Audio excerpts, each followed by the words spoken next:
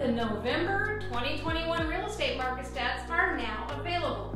And if you want or need to buy a home, and you can actually find one, do it now before the prices continue to go up. Hi neighbors, Catherine Newman, real estate agent with Allison James, here for your current monthly Manatee and Sarasota County market update.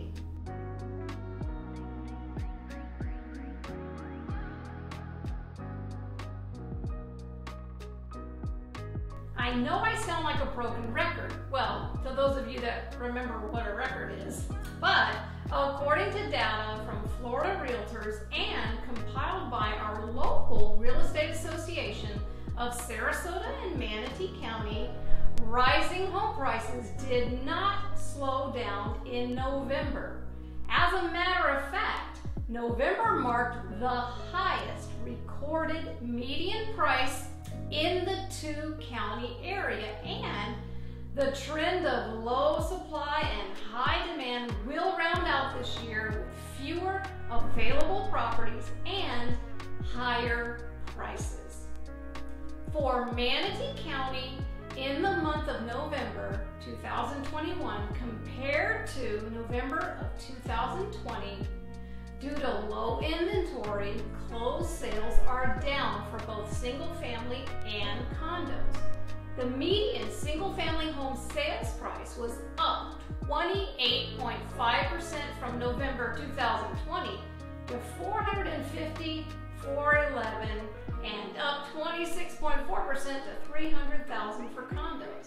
Both types of homes average 6 to 9 days on the market, with both types still having less than a month's worth of inventory. Now, most of you keep hearing that listings are selling within a few days or even a few hours of being listed, and that is true. But the reason you're seeing the 6 to 9 days to go under contract is because many of us agents are giving the home a certain amount of days on the market to attract the most amount of offers, and it's working. Many agents like myself are dealing with multiple offers. Our RASM president, Alex Crum, says it's not surprising that our market is now priced higher than it's ever been before. New listings that come to market are being sold in a matter of hours, and there are far more buyers than there are homes to sell them. I expect we'll continue to see higher prices next year. For Sarasota County, again, closed sales are down for single family and condos. The median single-family home sales price is up 19.9% year over year to $419,225 and up 28.6% to $349,900 for condos. Both types average 7 days on the market, and both had less than a month's worth of inventory. In both counties, cash sales accounted for 41.9% of single-family homes and 55.5% for condos. By the end of November, for both counties and both types, single family and condos, the inventory of all active listings had decreased by 59.4% with only 1,654 listings. Now in Florida, specifically for Manatee and Sarasota County, our high season for home sales is now here.